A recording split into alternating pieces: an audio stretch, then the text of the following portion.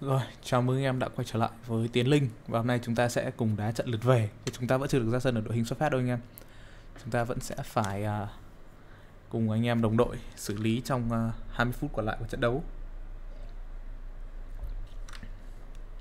Cũng là một nhiệm vụ tương đối khó khăn.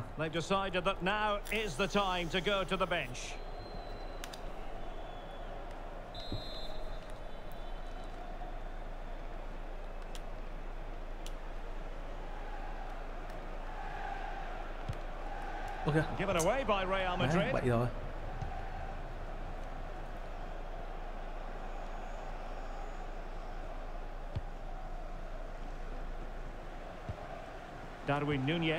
Rồi, không việc gì phải ngại với Nunez. Vì Nunez trong game này vẫn còn khá là gỗ. Đây rồi, đó là Tiến Linh. Rõ ràng, đó phải là Tiến Linh. Không phải suy nghĩ, người đưa Real đi tiếp chỉ có Tiến Linh mà thôi. Chắc chắn phải là Tiến Linh. Well, here it is again, and it's a superbly weighted through ball to break that defensive line. And the finish is clinical. It just makes it look so easy, doesn't it?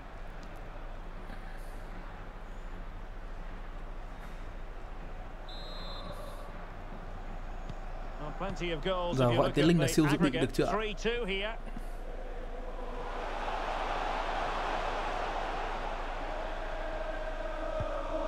It's a neat move. Mo Salah. Opportunity to deliver the cross. And he takes it on. Really good diving save.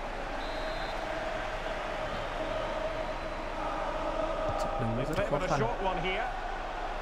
Simple for the keeper.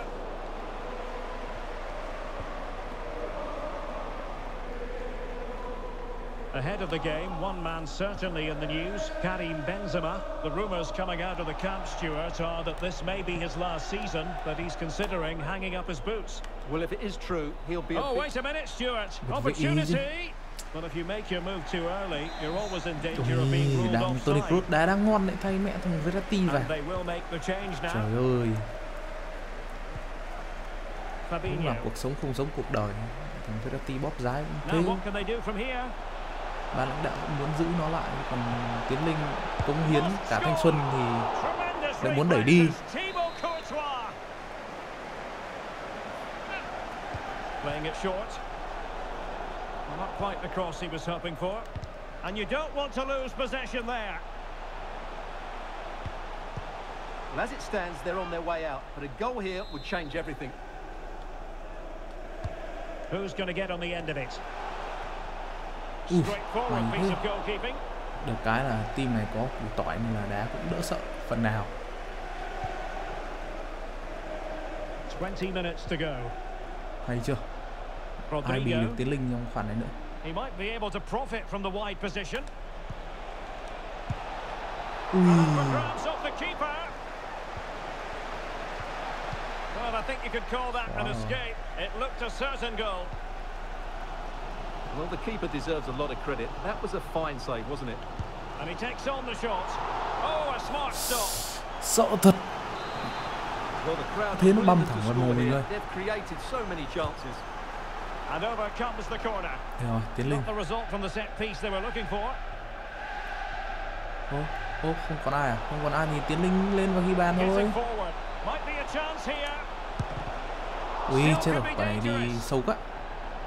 Well, nothing comes of it. Alisson lại 1 đối 1 tốt chứ. Không như mấy thằng thủ môn khác.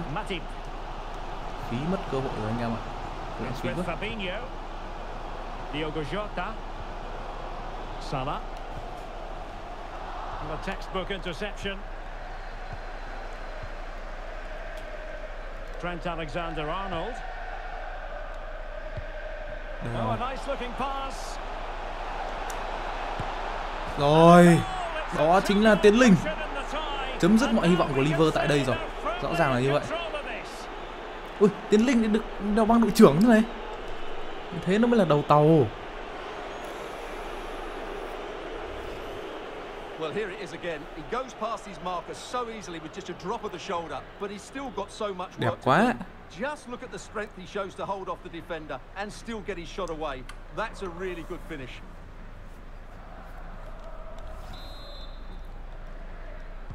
Goals galore on aggregate. 4-2 is the lead. Có thể Real không cần Tiến Linh nhưng Tiến Linh vẫn luôn chiến đấu hết mình vì màu áo trắng này. And space for them here on the flank. Well, that's how to do it inside your own penalty area. Well, not giving him any breathing room. Tình huống xử lý quá hiểu. Ôi, ui, mày thế. Fired it against the post. And a time for cool heads. Arnold có tình huống xử lý rất hiểu các cầu thủ liver. Vinicius.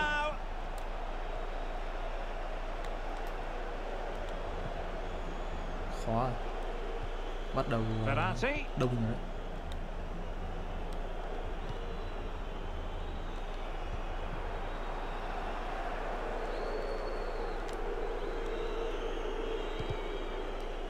And a throw in for Liverpool. Van Dijk vào sân này. Hóa ra lại không có Van Dijk, bảo sao Tiến Linh lại có thể dễ dàng ghi bàn thế. Giờ có Van Dijk rồi thì mọi cái nó sẽ khó khăn hơn nhiều. Nhưng mà đặt trong cái bối cảnh mà Van Dijk tận giờ mới được vào sân thì chứng tỏ là một là anh ta chấn thương trở lại, hai là độ tín nhiệm không được cao.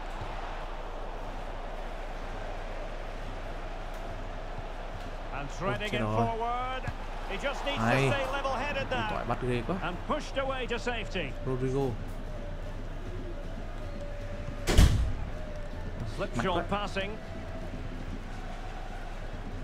Well, if you're wondering about added time, 2 minutes it'll be. Mo Salah. And here's Robertson. Is it going to be? Ui giời, làm sao mà qua được củ tỏi. Ngoại thẳng luôn. Sao mà đỡ được. Không hiểu là Tiến Linh có làm gì đâu bị trừ điểm chứ. Ngon. Win rồi. Đó là quá đủ cho Tiến Linh rồi. Như vậy là trận chung kết sẽ có tên của Real Madrid và Tiến Linh sẽ chuẩn bị được ngôi cúp rồi.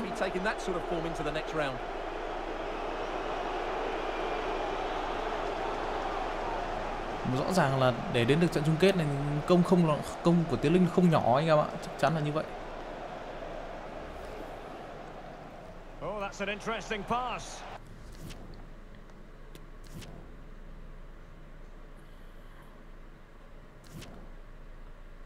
Ôi trời ơi, như vậy là được đá chính rồi. Nếu thế thì trận chung kết là aggregate 2 đều, thế không đá bên kia không đá pen phủng gì à? Là sao? Nếu thế trận chung kết C1 là bao giờ? Bây giờ đang là tháng 5 rồi. Nếu thế thì trận chung kết gặp PSG à?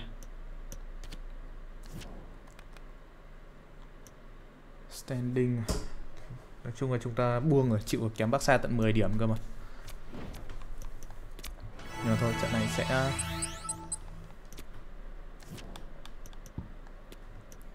đá với Barca thôi chứ còn biết làm nào nữa. Chấp nhận dâng cúp quốc nội cho Barca để tập trung vào đá C1 thôi anh em. Vẫn là cái tình cảnh thường thấy của Real thôi. The tension is palpable and you can understand why. Two high-level sides about to face each other and it's anyone's guess how this is going to end up. Việc quan trọng vẫn cứ phải là Tiến Linh làm. It's Real Madrid and they take on Barcelona. It's coming up live next on EA TV. Một buổi chiều vàng tại sân Santiago Bernabeu. Có lẽ là đây sẽ là trận El Clasico cuối cùng của Tiến Linh trong mùa giải này. Có lẽ là trong mùa Real. Tại vì ôi, trông khét này anh em. Xem là mục tiêu của chúng ta trận này là gì? Vẹn vẹn đòi 9.0 thì đúng cút 8.5 một bàn. Ok, sẽ cố gắng. Ôi, trông nó giả này, trông cảm giác đổ bóng các thứ như kiểu là đang đá buổi đêm xong bật đèn sáng quá. And the starting 11 for Real Madrid. Thibaut Courtois begins in goal. Trent Alexander-Arnold starts with Marcos Alonso in the fullback positions. And rather than use a strike partnership, they've gone with just the one player in attack. trông nó giả vãi lìn luôn. Cái này lỗi đồ họa sao ấy, không thể nào trông nó nhựa thế này được.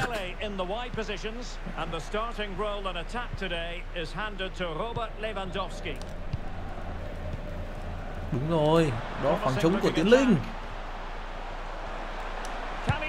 Đúng rồi, ghi bàn trong trận El Clasico.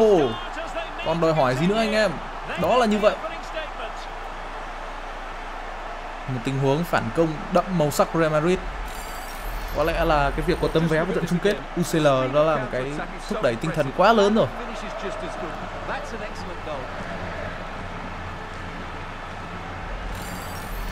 Quá tuyệt vời anh em ơi. Đó là Tiến Linh, 24 bàn trong 36 trận, phong độ tuyệt vời. Thực ra chúng ta cũng đã phải trải qua một cái tầm sau Tết của Tiến Linh về ăn Tết hơi béo, thành ra là di chuyển các thứ nó có vẻ nặng nề và phong độ nó đi xuống thảm họa. Nhưng mà đến bây giờ thì mọi chuyện nó đã được gọi là đả thông kinh mạch rồi.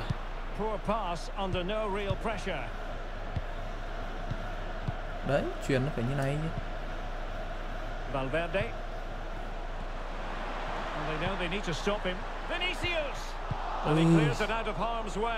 Hơi phí phạm tình huống vừa rồi. Có lẽ là sau cái trận thảm họa El Clasico lượt đi thì chúng ta vỡ vụn từ lúc đấy. Thành ra là cũng buông mấy cái cúp quốc nội để giành UCL đó.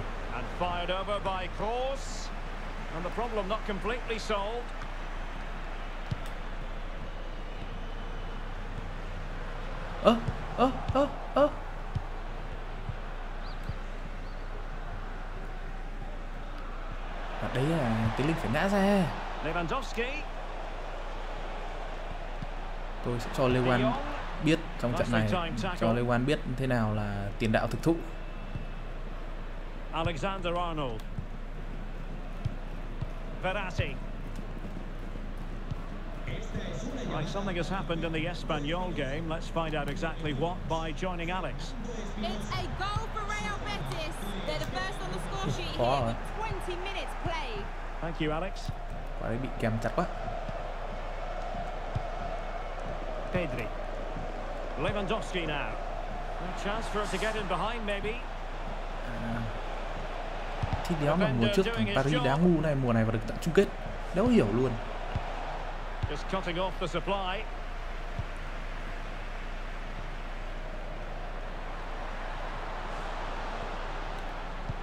Rõ ràng kiến tạo không, ui, xoay vào phía trong để đặt lòng có phải đẹp không?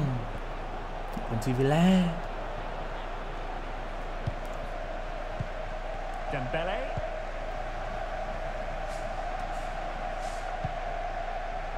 Pedri. Dembele on the ball. And a textbook interception. Đúng kìa. Well, those stats show us that Real Madrid haven't had that much of the ball, but when they have had it, they've looked so dangerous, particularly when they press high up the field, win the ball back in those areas, and then counter-attack quickly. Đúng rồi, ui. And how well the keeper did. Well, that's just exceptional. He reacted so quickly there. Well, last line of defense, literally.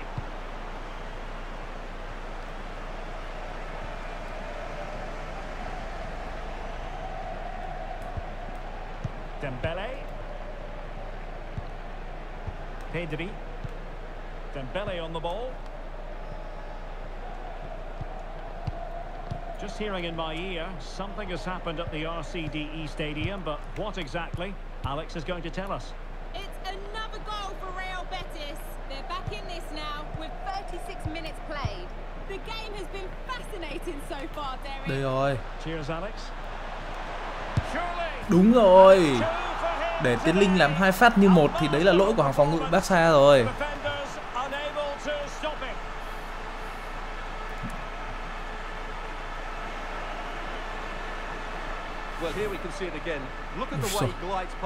Hà Lan Đông Nam Á, đúng là như vậy. Cứ thế mà chỉ ấn.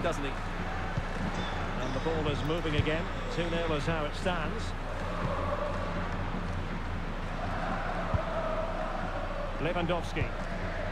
Pedri. It's with Laporte.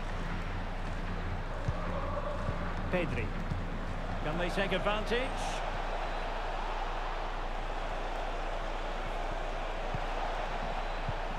Surely. Ôi, And there it is. bị gỡ Still rồi. life left in this game. Frankie And de they Jong. have the momentum now. Well, here it is again, and the defending simply isn't good enough. They have Ui to giời, react khoảng quicker, trống quá deal to with the luôn, danger không ai and kèm. show more urgency. None of which they did, and that's the result. Well, Ôi. it's on with the game. Barcelona might still be behind, but they're making this a contest.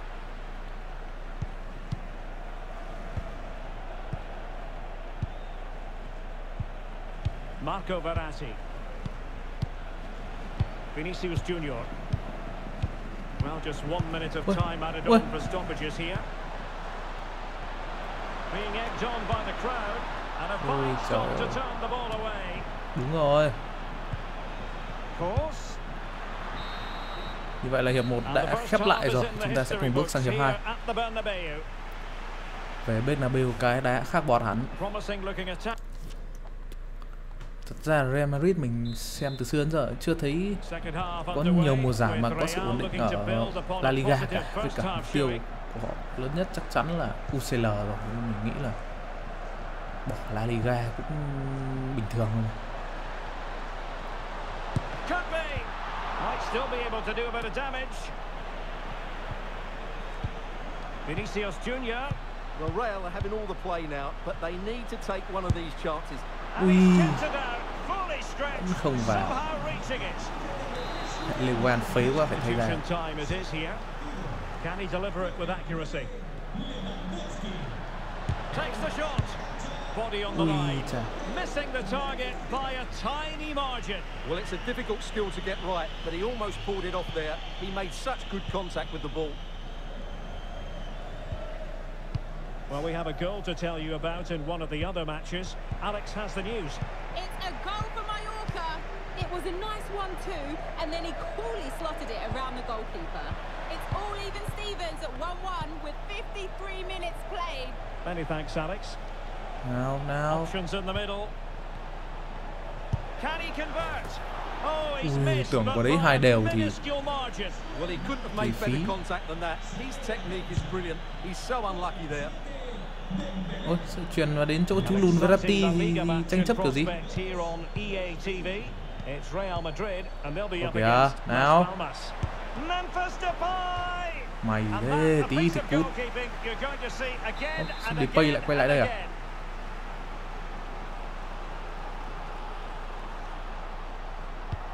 Corner kick played in. Đây rồi. Tiến Linh.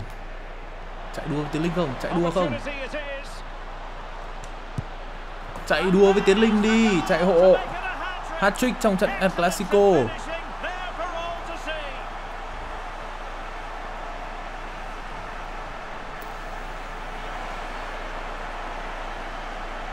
Here it is again, and it's all about the pace in transition. They're so quick to get out from the back, and when he gets onto it, he holds off the challenge, keeps his balance, and makes good contact with the ball. Đó là Tiến Linh sát thủ đến từ Đông Nam Á. Mà đó rõ ràng là một cái hành trình đáng nhớ của Tiến Linh trong màu áo trắng, trong màu áo đội bóng hoàng gia.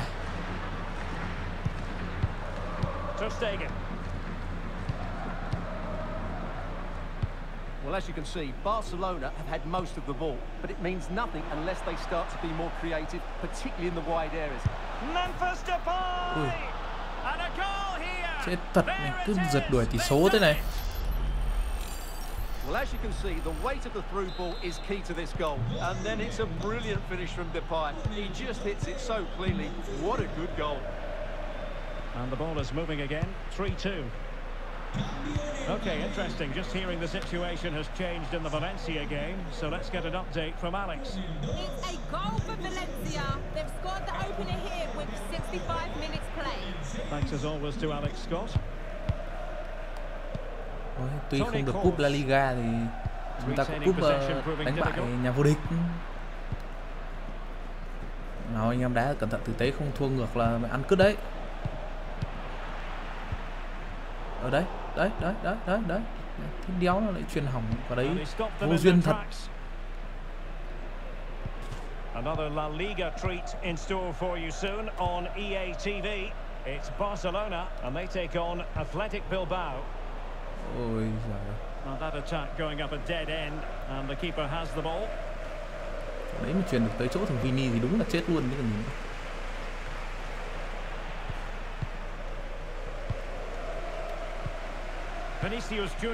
Ui giời ơi, thằng Vini cắm động khoảng trống to đùng đấy, không chạy đi là còn ban bật lại. Trời ạ. Khó hiểu thật sự. Just 15 minutes remaining. And the cross goes in. A corner for Barcelona, behind as they are. Substitution then. Let's see how it affects the match. Okay. Brilliantly blocked. Laporte. Now with Kessié. Ok. Chặn nhau không cho nhau chuyển chứ, sợ thật.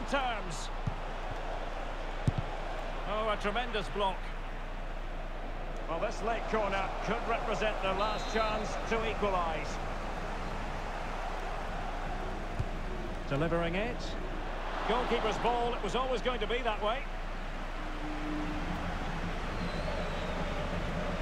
Đúng rồi. Verratti. Might be a chance here. Nữa, chứ còn gì nữa. Như nào? Như nào?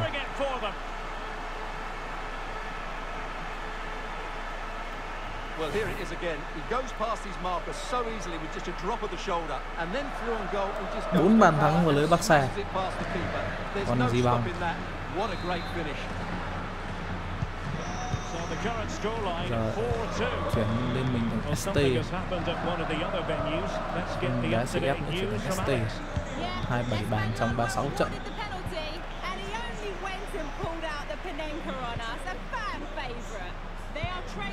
Ui. Alex, thank you very much.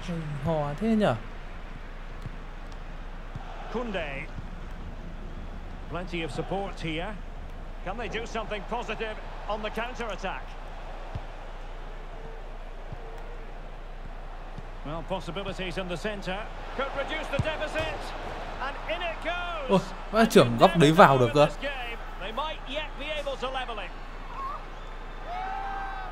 Well, here's the replay. Trưởng quả này vào được. Ảo thế nhỉ? Ui. Thế thì câu giờ đây anh em. Well, how about this? 4-3. And the electronic board delivers the news. Lỗi. Láo thật. Real Madrid have been awarded the free kick. Ok kìa. Tóc đứng đây nữa đâu mà chuyên tới đấy. Hết giờ, rõ ràng. Cầm quả bóng về.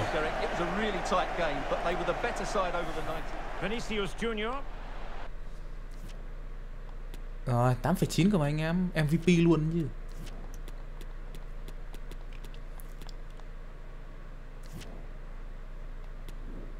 Ngon, như vậy chúng ta đủ hành trang cho trận chung kết rồi. Hẹn gặp lại anh em trong trận chung kết UCL.